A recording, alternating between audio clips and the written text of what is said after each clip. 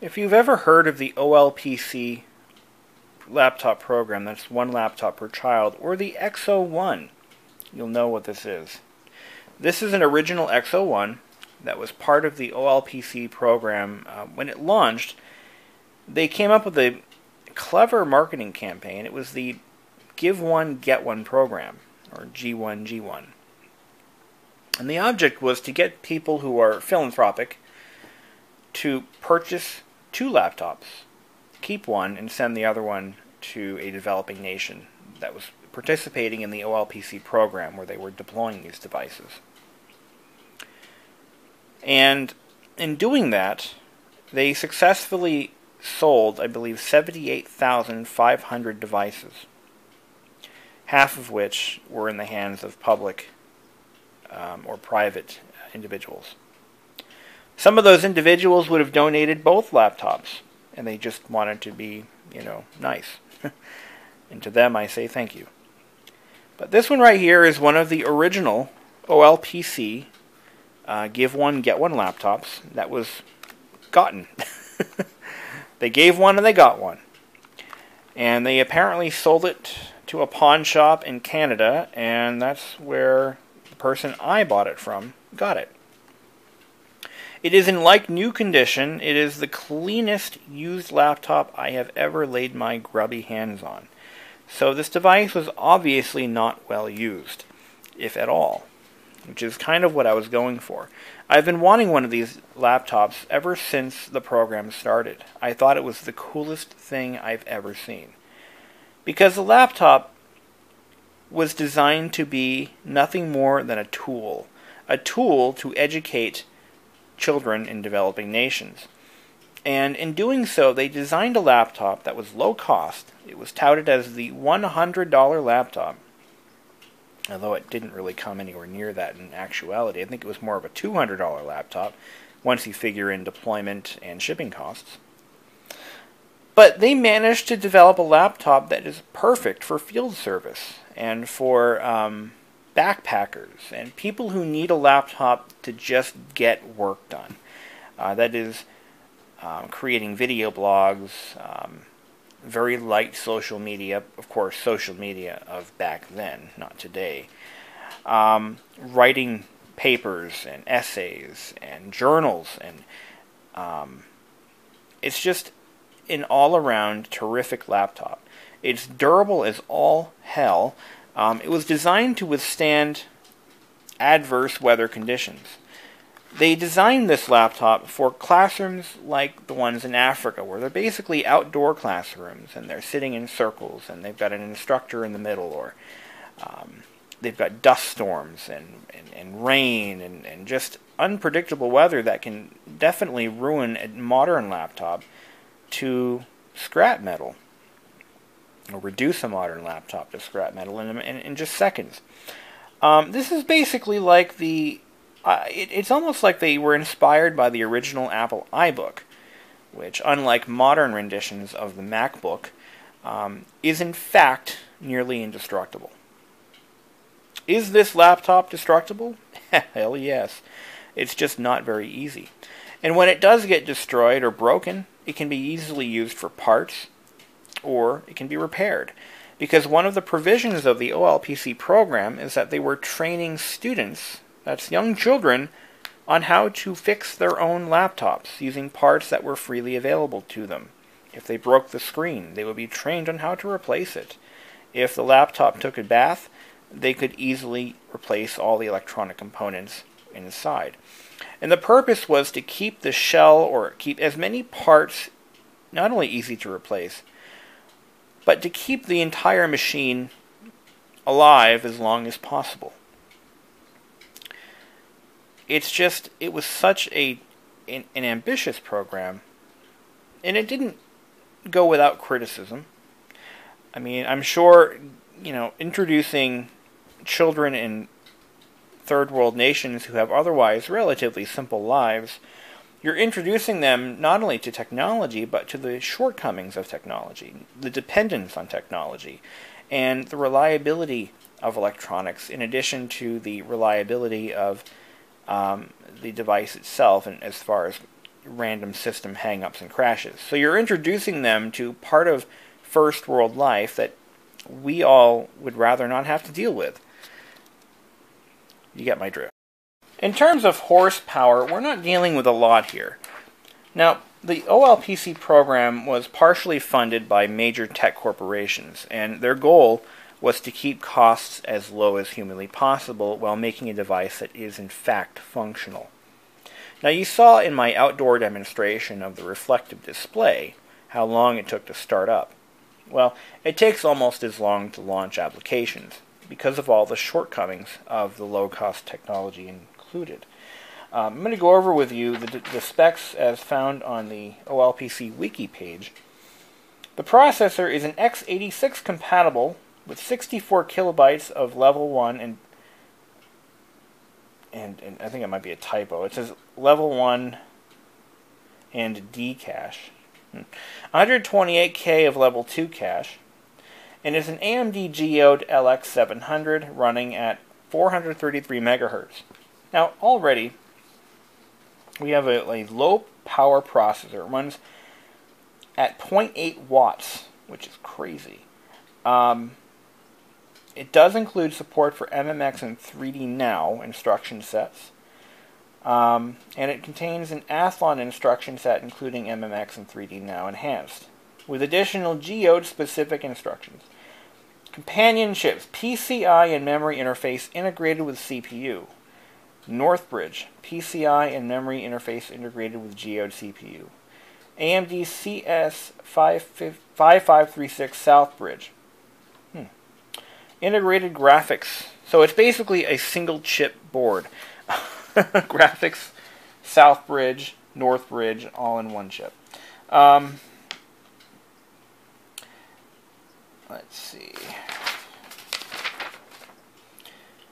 Dynamic RAM, 256 megabytes, which isn't terrible, considering it's a low size or lightweight OS, which I'll get into in a minute. It has 1 gigabyte of onboard mass storage, and it's in a SLC NAND flash chip. It does have a built-in, I'll show you that right here. It has a built-in SD card slot right there. So you can actually expand the onboard storage, which is nice. You can actually run an entire operating system off of that slot, making it a dual boot system. Yeah. I haven't done that yet, but I may experiment. But one of the things I really like about it is the fact that it's weather resistant. The membrane keyboard sucks. It's the worst keyboard I've ever used, but it's also weather resistant, and there's a compromise there. You can't have a full mechanical keyboard that is weather resistant, at least not at the price point they were looking at the time. But one of the benefits of its rather long life design, think of this as the Grumman LLV of laptops. Google Grumman LLV and you'll see what I mean. U.S. mail trucks. It is designed to be repaired and used. So in doing that, when they created modern or succeeding revisions of this laptop, they made sure that the parts used on the new laptop were backwards compatible with the original XO-1. So you can replace this membrane keyboard with the mechanical keyboard of its successor. It does feature a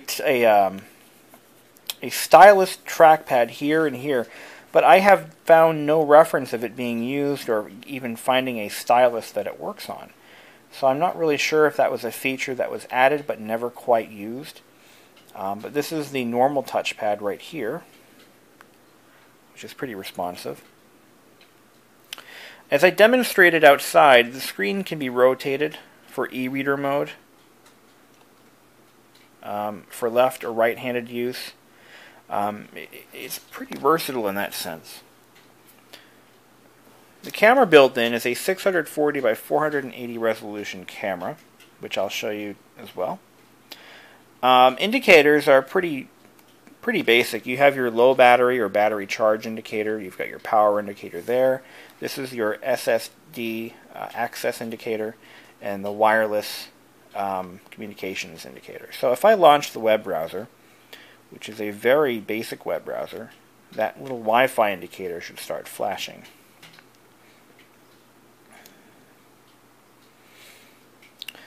Low power and range of input power was definitely a consideration. These devices were originally intended to be powered or charged by a hand crank device, but they determined that the hand crank device wasn't efficient enough, and they modified it to run on a solar panel system. I don't have the solar panel, and I don't think I can get it. I believe they were only made as many as they had to. But the range and input power is between 11 and 18 volts DC, whereas a modern laptop is about 19 volts, and it has to be 19 volts for it to work properly. Sadly, the battery lifespan isn't what you would think. It's about 3 hours. And they used LiFePO4 technology. That's the type of cells that they used. 22.8 watt LiFePO4. This is what I'm seeing here. That's lithium ion something something, I don't know. And I believe there was also a nickel metal hydride option as well. I believe this laptop has the nickel metal hydride battery in it. Now those batteries, they are no longer in production, and they're all of the batteries that were made were shipped overseas. Remember, the laptop was never officially sold in the U.S. It was never intended to be sold in the U.S. It was primarily to be exported, or, well, it was never made here either, but primarily to be used in developing nations. So there isn't like a Batteries Plus part number for it. I believe only about 15,000 of these things are in the U.S. or wherever in the U.S. to begin with. Remember, only 78,000 devices were purchased under the Buy One, Get One program. So there are no batteries in the U.S. for this device. And when the battery goes, it goes. That's pretty much it. So I might consider looking into rebuilding the pack, finding out if I can buy the cells, and simply rebuilding it. That might be the most logical choice. The battery is good for about 2.5 to 3 hours anyway, so I'm not really concerned. And not only that, but I'm not going to use this device for anything real anyway. I only bought it out of curiosity's sake. One of the surprising things about this laptop is simply how heavy it is.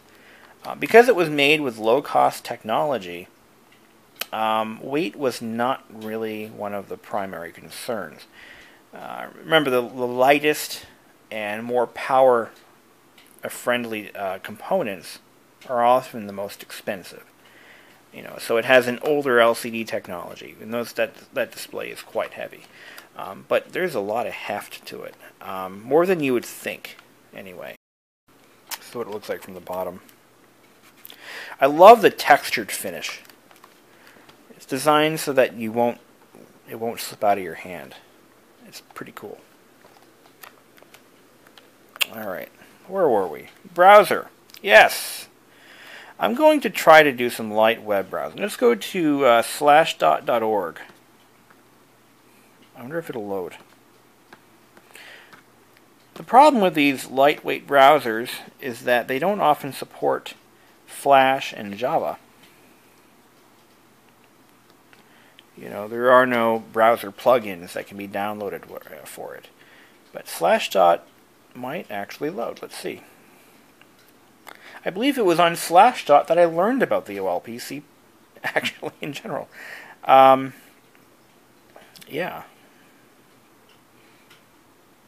One of the fun facts that I found is that the buttons, the X, the O, the little box, they were inspired by the Sony PlayStation remote, which is kind of funny.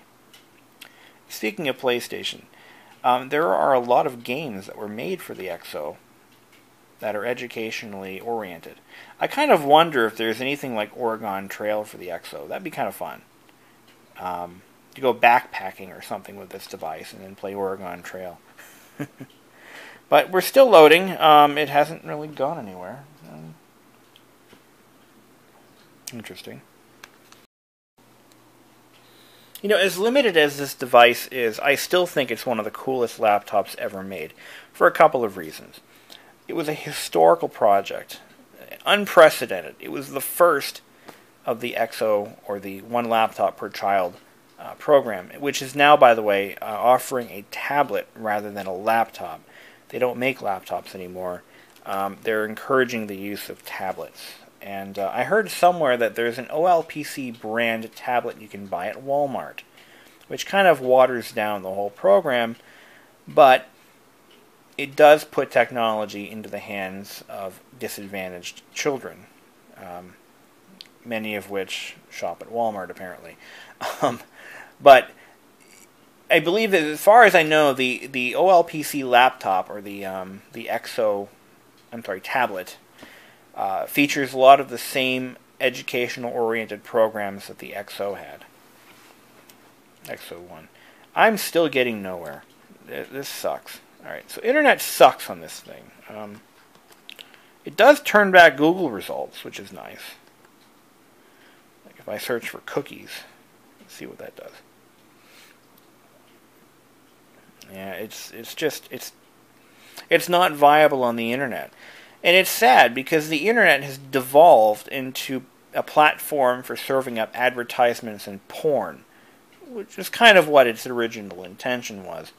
But it makes using devices like this kind of impossible. Web pages are now loaded with so much Flash animation and so much JavaScript, HTML5 script, etc. It doesn't work well with older browsers. Even though I'm running I think one of the latest OSs it can run. So let's talk a little bit about that. Now, using this OS, it's just called Sugar, is a bit tricky because it doesn't work like a modern OS. The interface is a little different. Your task manager, for example, is accessible by moving the mouse cursor to the top left-hand corner of the display. And it shows you a couple of different things. These are applications that you're running, and these four buttons are the same function as these four buttons. So if I click on the one on the very far left, this is my neighborhood icon, or menu. The neighborhood menu is one of the hallmarks of the XO. It shows me where I am. I'm in the middle here, and it shows me where roughly all of my network access points are located. I believe it uses some form of triangulation to determine where they are in relation to where I'm sitting, which is totally bogus. But it shows me all of my neighbors' access points in addition to mesh networks that were designed for use with the XO, if they're enabled. So if I'm in Africa and there are a couple of mesh networks or access points located in my area, I can connect directly to them from here. As of right now, I'm connected to my own wireless network, which shows up over here. There I am, BishopNet. And it shows this mesh network, which I'm not really sure where it's getting that. I don't know what that actually is, but I know it's not an XO mesh network access point. I still have more research to do on that. The second button in shows me my login screen, if you will. And I can right-click on myself. Maybe not here.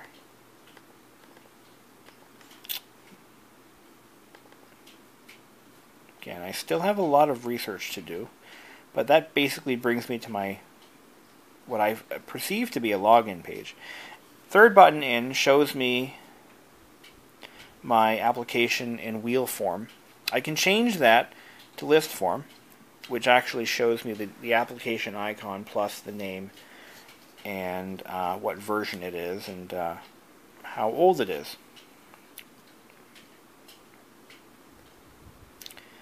If I click on my icon here, right click on it, it brings up the control panel, restart, shutdown, and my register icon. Control panel is very simplified. It has an about me icon, which gives me my name, and I can change the color of my myself. So if I'm in a mesh network, everybody's color shows up by their icon, so that way I can. So if I know, little Johnny is orange with red outlining, I'll see him right there without seeing his name. It's pretty cool. About my XO gives me information on my laptop. Serial number, OS build, version, firmware build. I'm running Q2F20. The operating system build 767 of Sugar. Plus copyright and license information. I can set date and time from here, which is currently inaccurate. I need to change that.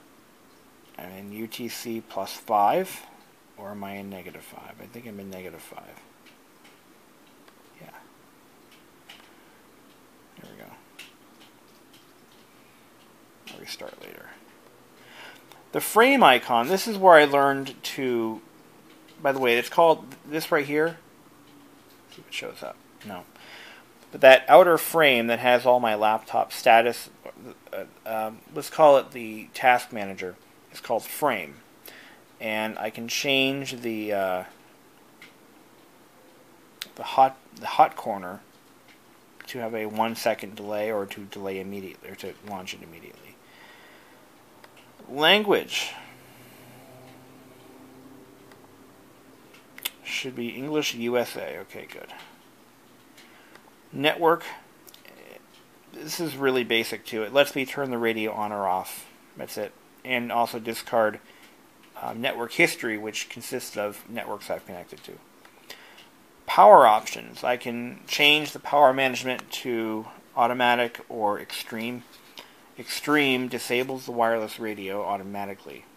So if I'm in the middle of the boonies and there's no access point nearby, and I'm doing research or whatever, not research, but if I'm inputting data to it, then I would want that. Software update I've already run, but it's going to do a quick search for updates. One of the things I need to do to this one is a firmware update. I've already updated the OS, which is done by copying the image file to a flash drive and then booting off of a, not booting off the flash drive, but booting into a firmware update mode. Oh, apparently there's more updates. Oh, nice. Once you do that, it will actually erase the onboard storage, reinstall the OS to whatever version's on the flash drive, and there you go. And that's how you bring it back to factory defaults. Or update the OS, or downgrade the OS. You can actually downgrade it too. But one of the other features is you can upgrade the firmware that way, and I need to do that because this has an older firmware that keeps crashing. I'm having the infamous keyboard lockup issue, where it won't respond to keyboard input. And I was informed through research that that can be fixed with a firmware update. But I wanted to show you guys an XO-1, and I've done so. I'm going to now show you the camera and the video recording features that it has, and we're gonna play with that for a little bit once this update finishes. Here's a chart found on the wikilaptop.org website that actually shows you what the latest firmware versions are for, the XO series. And if you have an XO-1, Q2F20 is the latest version, and I'm already running it. So I guess it's just a buggy piece of hardware. And there you have it. So let's go ahead and do a quick video test. I'm going to launch the... where is it? There's an application that uses the camera called Record. There it is.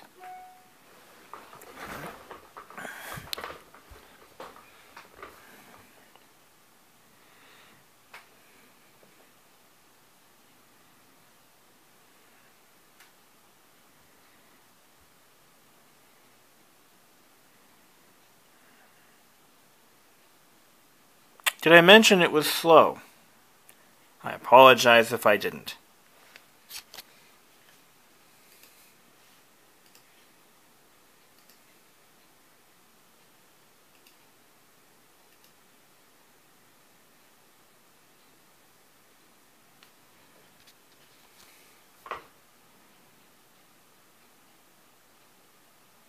And there I am. Okay, so let's do a quick record session here.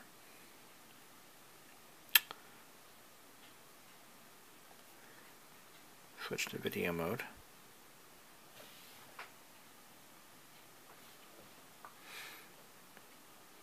And hit record.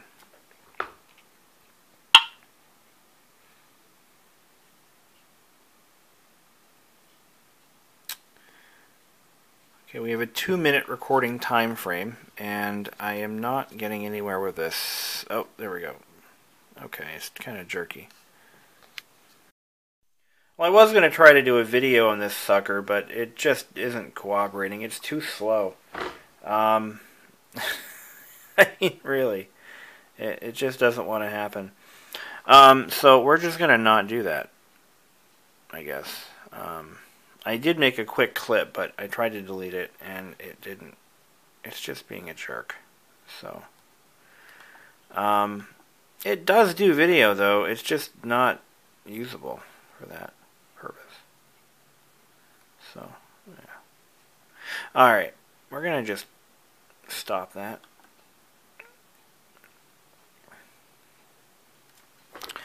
Okay, oh, Slashdot finally loaded. It took an hour, but it loaded. Yeah. Alright. You know, it's just sad because a device like this, I mean, as well made as it really is, and how durable, and, you know, it's just kind of a shame that it just can't keep up with the modern world.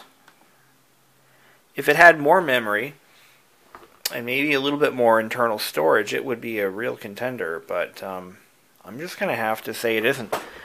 I'm probably going to stick this in a display cabinet at work and leave it there. And that's probably where it's going to spend the rest of its life. You know, and just... But I encourage you guys to go on the OLPC wiki page to learn more about it and what's on it for software. I can't really demonstrate it all because I don't have that kind of time. Because it's too slow. If you want to get one yourself, these usually pop up on eBay, and they've been coming up frequently for somewhere in the $50 range with a power supply. And that's all they came with, the power supply and the laptop. And that's all you need. So, I'm going to look at shutting it down here, see if I can do that. I'll just switch it to the favorites view, which reminds me of a phone dial. And I'm going to shut it down. And there she goes.